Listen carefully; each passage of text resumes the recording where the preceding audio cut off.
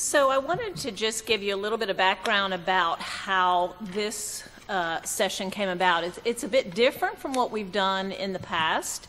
We've really focused on disease and how to better care for our patients, but we decided, actually Michelle and I decided to make this part of our session today after talking with several nurses and advanced practice nurses at our reception last December, and really realizing that people are not working to their full scope of practice, and feeling very frustrated because they aren't, but they don't know what to do about it.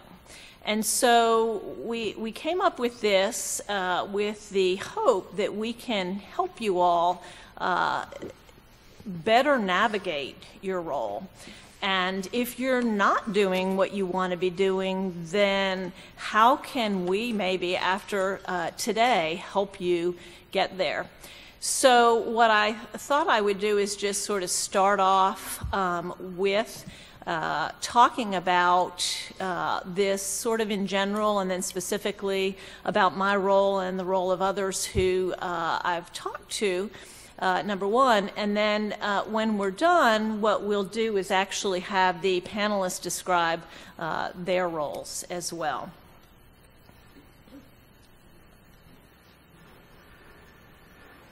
I have no disclosures.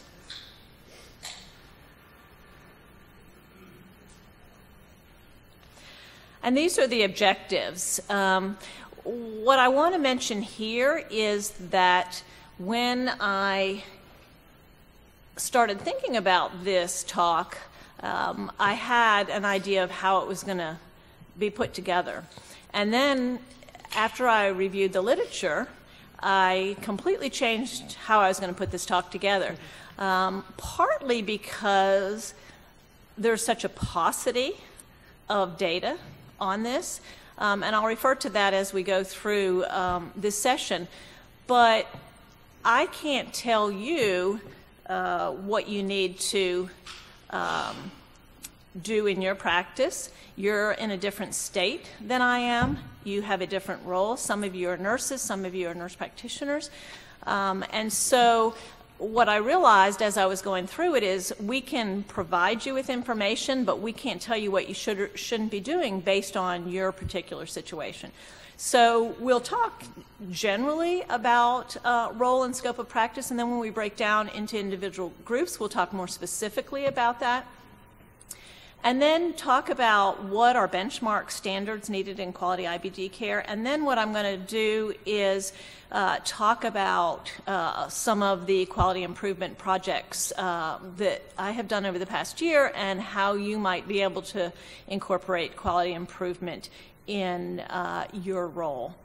And if I think back over, I've been a nurse practitioner for 19 years, and it's hard for me to believe sometimes that it's been that length of time, but I think what I've noticed the most in those 19 years, and they've all been in pediatric gastroenterology, they've all been, you know, in a specialty area, what I think that I've noticed the most, and this has probably been more over the past 10 years or so, is that nurses and nurse practitioners need to do more than just take care of the patients. That's becoming an expectation, and that's going to become more and more of an expectation as we move forward.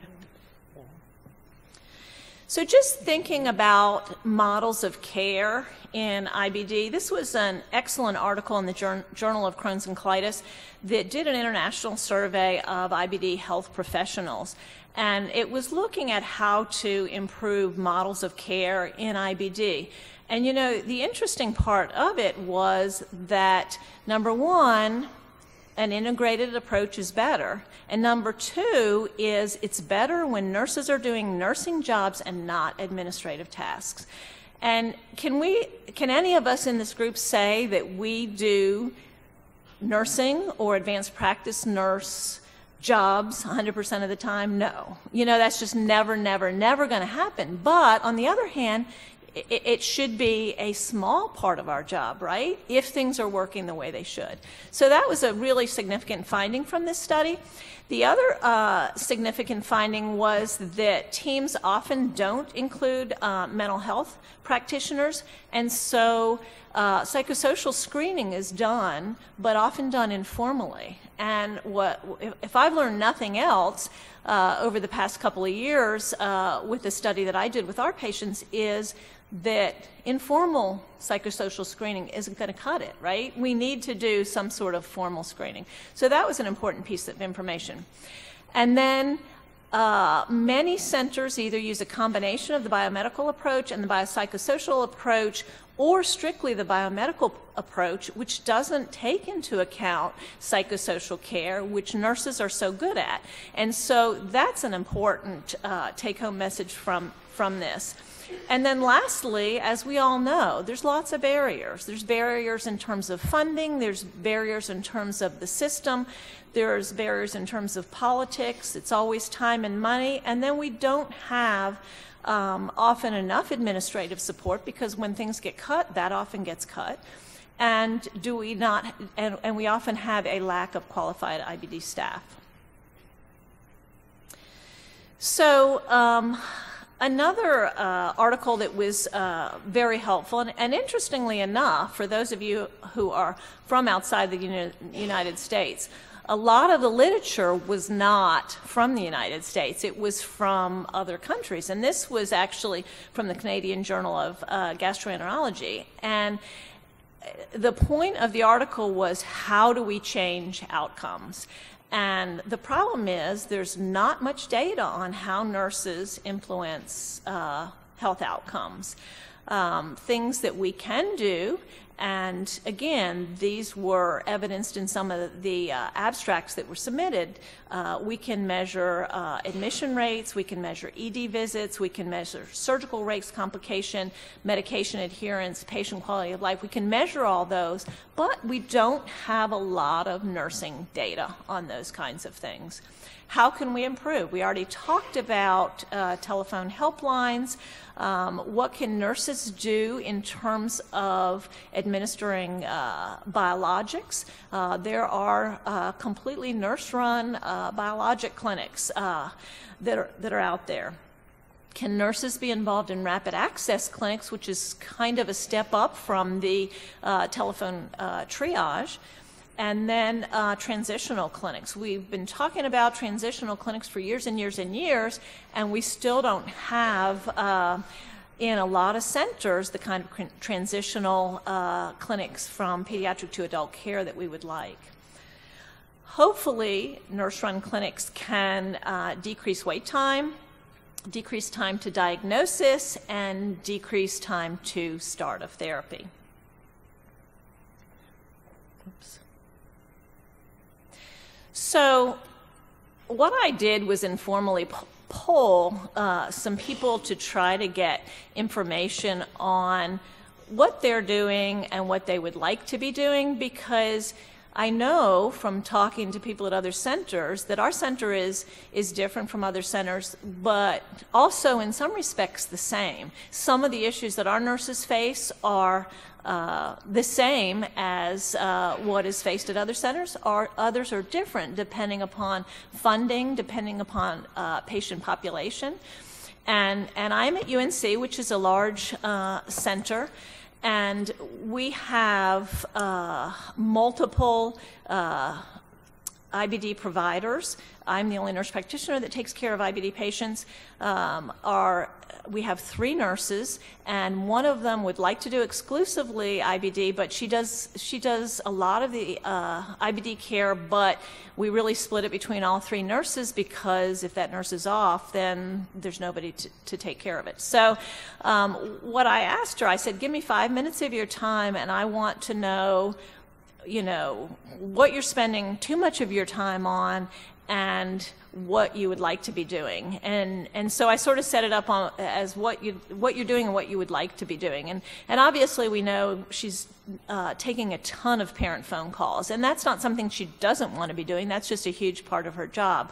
But what I've seen her and our other nurses doing more and more lately is prior authorization for the various biologics, and then authorization for studies done outside the hospital. And interestingly enough, when we all got together as a group yesterday to talk about today, I found out that other centers have people that do that so that nursing doesn't have to do that. And that's great for them, but it's not so great for us.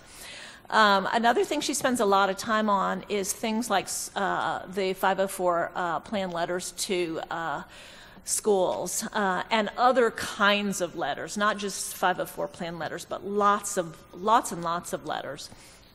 And then also injection teaching. So again, those things are not all things she doesn't want to be doing, but certainly the authorization part of it she really would love to get rid of. And then when I asked her what she would like to do, and by the way, this 5-minute conversation turned into at least a 20-minute conversation, because she just started firing off all the things that she wanted to be doing that she couldn't do. And really what we're part of our ICN, Improved Care Now, our organization is, and what we do is we track follow-up visits so that anybody who's not had a follow-up visit in 6 months would get a phone call, and then if they don't respond to the phone call, then they get a letter. We have a whole system for that. And so sometimes those patients fall through the cracks because we just can't keep following and calling. So she'd like to do more of that. She'd like to keep track better of the annual screenings that we do and the immunizations. She would like to do more teaching about all aspects of IBD, and then she also would like to have more involvement in transition of care. And, you know, we have some providers who do that better than others, but we have some that really still struggle with it and don't do the kind of job that they should do for transition of care. So then, one of our former nurse practitioners has relocated to a different large pediatric center, which I will not name this morning, but she started talking to me about how her role has changed since she left UNC. And so I actually interviewed one of her fellow nurse practitioners up there who does strictly IBD, and she sees clinic patients 50% of the time, and then the other 50% of the time she does program development, inpatient and outpatient education, and then interestingly enough, I thought, she does provider education on dosing, side effects, all those kinds of things with the new biologics. And then lastly, she does what our nurses do, is injection teaching. And she only had one thing she would like to do differently, but it's huge. It's see patients more independently. And so when she sees patients, she usually sees that patient with a physician. Some of the physicians will let her go in and do the visits by herself. Some physicians want to be with her every single time she sees a patient, and then some physicians will go in with her if a patient is having a problem. So that's her biggest goal, is that she would like to do that. So you can see there's quite a disparity in what she's doing and what she would really like to be doing. And I suspect in some of your cases, particularly some of you who are newer at either your nurse role or your nurse practitioner role, may feel the same way. So I'm going to go back to the dark ages and tell you how I started 19 years ago. I was the only nurse practitioner in the children's center at UNC who was not in the NICU. So they didn't really know what to do with me. They didn't know what to call me. They kept calling me a PA, even though I was a nurse practitioner. They had no idea what to do with me. And so when I initially started out, I was allowed to run a one-day-a-week constipation clinic. And that's all I could do. And that was okay in the beginning because I didn't have any experience, and I, you know, it helped me get my feet wet. And then they said I could take care of patients that had reflux and constipation. And then I started taking care of abdominal pain patients. And my rate of how I developed into the role was very, very slow, because that first clinic was 5 hours a week. And so I didn't really, it took me a long time to learn the world of GI, because it was such a part-time situation. And I had a primary care physician at the time, and so I was flip-flopping back and forth. Well, what happened over time is I kept getting more and more responsibility, and several years in, probably about 3 or 4 years in, I started taking care of any kind of patient that had GI problems. And that's really when I found out that the pediatric IBD patients were actually my favorite cohort of patients to take care of. And so fast forwarding, 19 years later, I have a practice that, you notice I don't have two sides to my side on myself, because I feel like I'm doing everything that I want to do. I don't have a perfect situation, but there's not a lot that I want to do that I'm not able to do in my current situation. And my situation is 75% clinical, 25% academic. So I teach at the School of Nursing.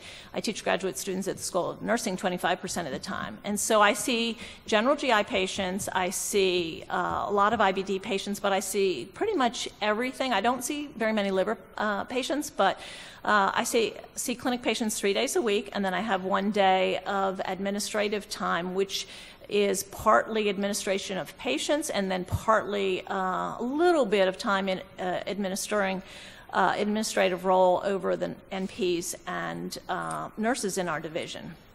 And so I do everything that has to do with patient care, but since we are part of Improved Care Now, we have weekly meetings where we go over all our patients with IBD, and we don't do that every single week, but we have a set system where each week we talk about different things.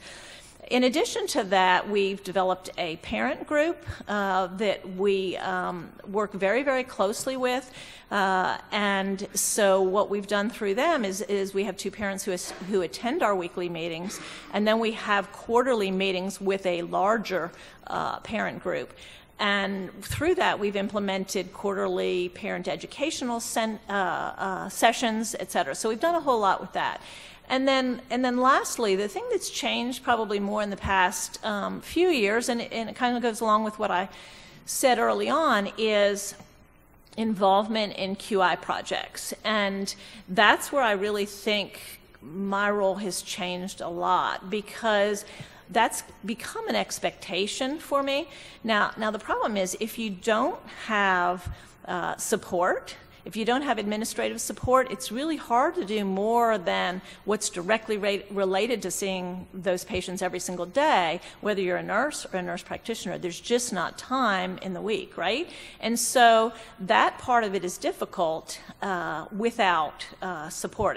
And in my case, I'm very, very fortunate. I have a new chief as of 2 years ago, and he's very much for that, and that's how I've been able to change my role. And so most recently, the way that my role will change, and this is after the first of the year, once I have time to get my act together and present this, is that I will actually run a weekly health maintenance clinic for our patients with IBD. So we have roughly 300 patients with IBD, and I have about 50 of my own, but I will be overseeing health maintenance for all of those patients.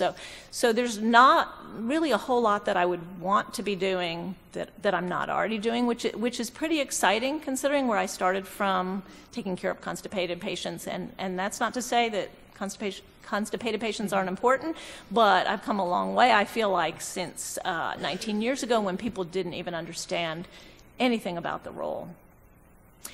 So what I thought I would do is just talk about a couple of QI projects. If you are somebody who is interested in QI, and you don't know how to get started, or you don't know whether you have time for it, this might be helpful for you. And the first QI project is actually a small one, and we started this probably a year or so ago, and we actually worked on it over the course of the spring. And so what we did was, with our parents, with our key parents that are part of our group, is we developed a survey to give to parents, looking at all aspects of care and what they thought we did well and what they thought that we didn't do so well. And that ranged from how did you feel when you were diagnosed and starting treatment, how did you feel like that was communicated with you, all the way down to when your child's getting infusions, how does the staff treat you, what is the environment like, and are you feeling like you get what you need for education, transition of care, etc. And so it was really interesting because we didn't know how it was going to turn out. And we actually pilot tested it with 4 families that were in our parent group and made a few changes, and then we administered it to patients sort of across the board with several of the providers. And it was a small study. We only had 20 in our study, but we kept going until we didn't get any more new information. And you might say, how do I have time to do this? Well, actually, we had the parent put together questions, and then we all went through it, all the providers went through it, and we made changes. And then we actually had a medical student helping us who administered the questionnaire to the patients. And so that's how we got it done without having to actually do the administration ourselves. And you know, when we got the results were very positive, but we knew that there were things that we could do better. And one of the things that we give everybody is a welcome packet. And we had worked really hard on that welcome packet, making sure we had everything in that packet that we thought patients needed. But there were a few things that came out of that survey that made us realize we needed to go back and revisit that packet that was a year or 2 old and update it with contact information, because people still were not clear on how to get a hold of us, because there's multiple ways to do so in this day and age, right? They felt like in some cases we weren't including the pediatric patient in discussion as much as we should. We have 2 areas of infusion, and one was not as private as the other. They didn't say that we needed to work on transition, but they had no concerns about transition, and so that was a concern to us because we knew that we could do better in that. And we were providing these patient education programs quarterly in Chapel Hill, where we're located, but we have some patients who come from 2 and 3 hours away, which I'm sure you all do too, all over the state, and that's pretty hard for people to do at 6 o'clock on a Tuesday evening. So we got some good information, and we made some positive changes as a result of that. So that was actually something that didn't take a lot of time and was an example of a small study that a small QI project that we did. This study was actually a much larger project, and it was something that I started actually a 1.5 years ago, and you might say, gosh, what in the heck is it taking you a 1.5 years on one project? But it kept growing and growing and growing and growing, and so it's sort of become my baby that I think is never going to grow up, but I know we've moved forward with it and have had really, really good outcome thus far. And so what we wanted to do in our center was to administer rapid infusions, and we had no protocol in place on how to do that. And so what we decided to do before we start administering rapid infusions, which I know probably many of you are already doing, in pediatrics we tend to drag our feet and not do things as quickly as the adult world. But what we knew we had to do is we need to have some sort of protocol in place to be able to do that. And then we also knew that we needed to better standardize the care in both of our units that administer infliximab. And so what we really wanted to look at was specific parts of what we do and how we could make that better. So we looked at labs, because some providers would order these labs standard and never deviate, And then others would just throw in random labs that we didn't necessarily need. And then some key labs were left out, like albumin. So we really wanted to standardize that. We really wanted to look at pre-meds and decide whether every patient needed pre-meds, because that's how we were doing it. We wanted to standardize vital signs because some nurses didn't take a full set of vital signs, some did. And so we felt like that was important. And we had a pre-screen questionnaire that we also administered.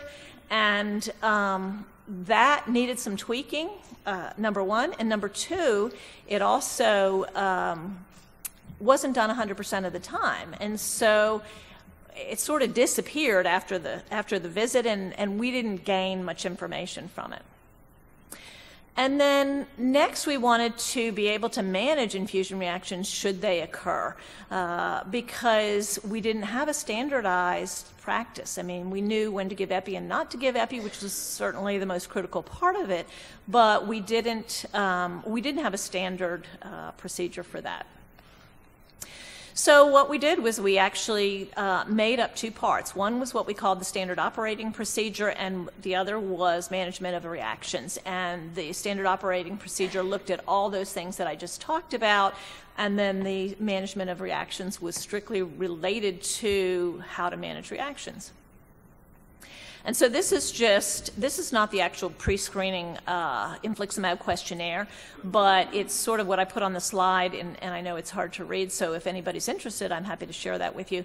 But it really is divided into two parts, and the first part looks at, has the child been sick recently? The second part looks at IBD symptoms, and then the third part looks at infusion reactions, and there's a couple little questions at the bottom that are related to none of those. Have they any concerns today? Is there anything new or different? And so for those of you who are familiar with QI, PDSA cycles are a huge part of it, plan, do, study, and act. And so what you're doing is you're constantly planning, doing, studying what you did, and then making changes based on that. Well, we did sort of the plan, do over and over and over and over again with multiple parties that we needed buy-in from. And so we would get feedback and we'd revise our plan. So this actually took many months. And when I say I was working with one of our pediatric gastroenterologists who specializes in IBD. And so then you also may be familiar with key driver diagrams. And again, there's a lot of information on this slide, but I think the main thing was that we wanted to improve and standardize our infliximab infusions. And the things that one of the key things that was going to help that was effective communication and adherence to this new operating procedure.